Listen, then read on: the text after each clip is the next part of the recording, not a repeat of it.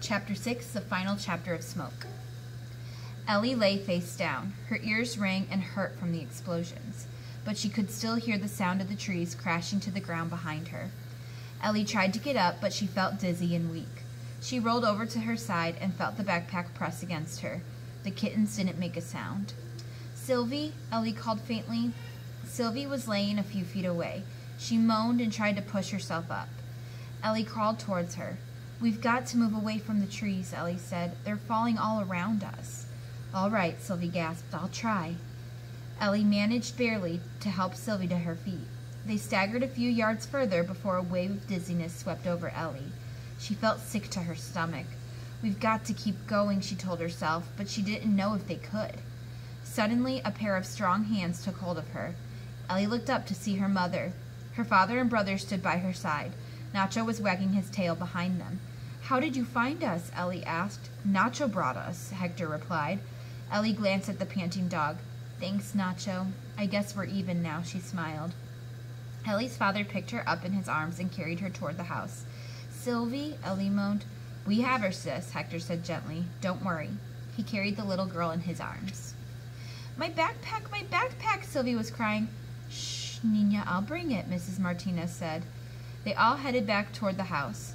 Mr. Martinez lay Ellie down on a blanket in the back of a pickup truck.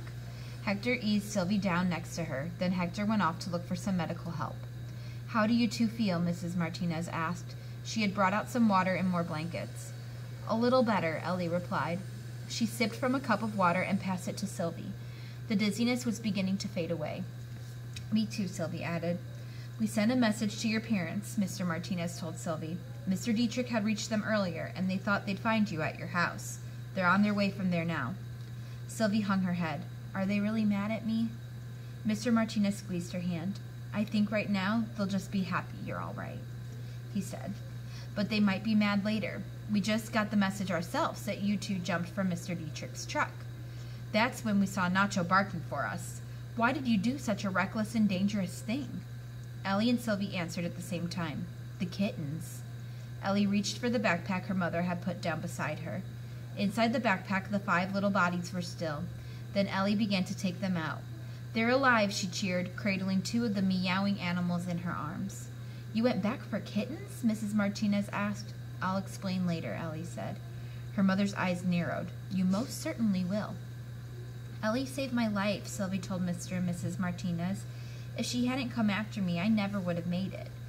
"I couldn't leave her out there alone," Ellie explained. Mrs. Martinez smiled. "We understand," she said. Then she held Ellie's hand. At that moment, a ranger came running up to Mr. Martinez. "We have a break," she said with excitement. "We have an effective break. The helicopters are going to drop some chemicals, and we can move in there to try to put the fire out. And we should have medical aid for these girls here any minute now." Everyone looked exhausted, but somehow happy. "Is it really over?" Ellie asked her father. "Only if they can keep the fire contained until it burns out," he replied. "It's still spreading in other areas, but at least we were able to get it under control at this end." Mrs. Martinez kissed her daughter.